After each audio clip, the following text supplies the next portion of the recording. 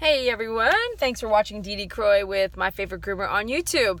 So I just got off the phone. It's like 6:14 p.m. I just got off the phone with a client of mine who I've been grooming her two Papillons for years now. And she said, Dee Dee, I've got some advice I need. Do you have time to talk? I said, of course I do.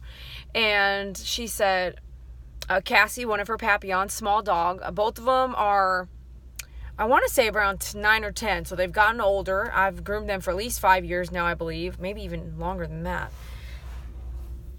Excuse me, I have to burp. Sorry. Okay, so as dogs get older, and this is maybe in one of my other videos, but as dogs get older, their bodies change just like ours.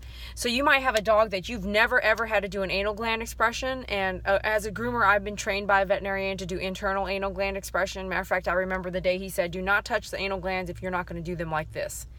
And it isn't a wrong or right way of doing it. It's just two different types of ways it's being done.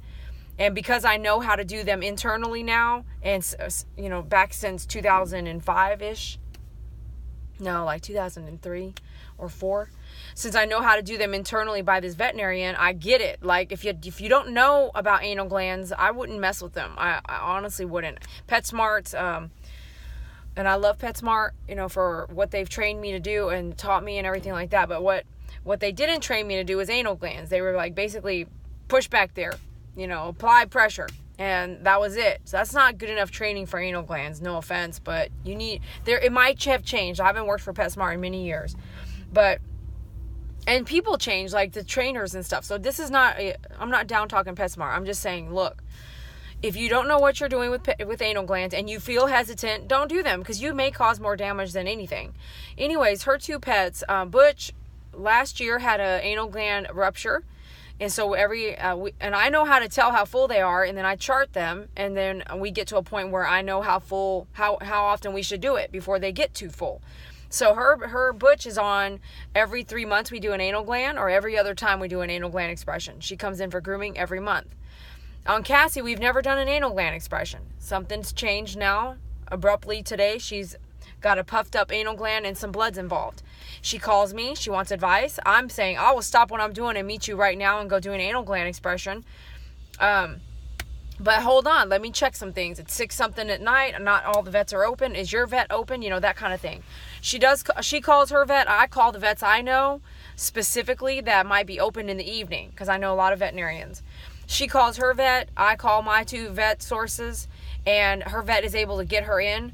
My two vet sources, one of them, well, I won't mention him. One of them said, hey, Dee Dee, don't do an internal anal gland expression. Let the veterinarian see it. Since there's blood involved, there's definitely an infection. This is a lady over the phone telling me this. She wasn't the veterinarian. But anytime blood is involved in the rear end, just leave it alone, right? So I'm glad I called so that I wouldn't have met Jean and gotten her dogs in. Or Cassie in and done an anal gland expression. It's kind of just like when I do the ear infection dogs, and I'm like, whoa, I can't help you here, so I really do need you to see a vet. Or if I can help you, then I can tell you the steps to do, because I've learned that through working at veterinarians, right? Tell you the steps to do with the solutions that are sellable from me. So the key is that I just want to share this with you as a groomer and a consumer. If you're looking up anal glands or bursted anal glands, exploded anal glands, or anal glands that are infected, this is going to be that video that you might want to listen to. So I might as well just go into more detail now. So right now, Jean's vet got her in. I can't believe they got her in. It's 6:18 p.m. on a Friday night. So great vet to get her in. I told her to let me know what's going on, and that way I love educating myself and keeping myself abreast of all the things that happen with the pets of my clients. And that way I can make a note to her chart. They got full, they bursted, or they just got infected. She got on an antibiotic, whatever happens. And then I also ask, well, how much did you spend? So I know where to send other people. And all this is knowledge that you're going to use with every client you have at some point. So make sure you keep track of all this stuff, right? But anal glands, this is my opinion. This is how I've learned. This is what I feel is the way I like to function and do business when it comes to anal glands. Every dog has anal glands. Every dog doesn't need them expressed manually by someone like me or a veterinarian. There's some ways that they're going to show you that they need an anal gland expression. Scooting the honey on the floor more than once a month. I feel like even on my own dogs, if they only scoot once and they're done, great. If they scoot every week, then we've got issues. I mean, they might need some help. I think I might need to move here in a second. Okay, he's not ready yet. I might be able to wrap this up. Nipping or chewing the tail, funky fishy odor from the rear end, like a dog running around and all of a sudden he whips back and he's just like, and no one's back there, but he looks at his tail like something just pinched him. And that happening regularly.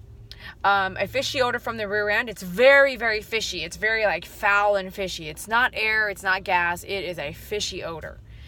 And the last sign is, I've learned this over the last 2 years, is that some dogs will absolutely do nothing. Just like Cassie, does nothing, no signs, no buildup, no pressure. All of a sudden, there's just blood, and then she's walking around with her tail tucked, and she's in pain. So you just never know what you're going to get into.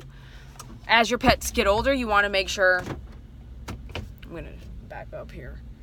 You want to make sure you're keeping an eye. Sorry, guys. This vehicle is in demonstration mode. Connected by vehicle's in demonstration mode. Okay, so you just want to make sure that you are, let me turn this off.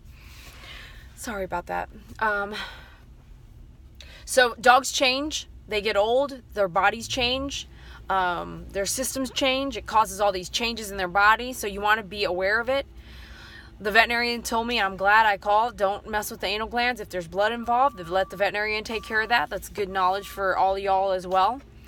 Pet parents, things can change with your dog. If you see them scooting, tweaking, uncomfortable, not doing well with their anal glands area, then, you might have to make some changes, So be aware of these things, and I'll do a second anal gland video and capture some of the insight of things I've learned with anal glands later. Thanks for watching My Favorite Groomer on YouTube.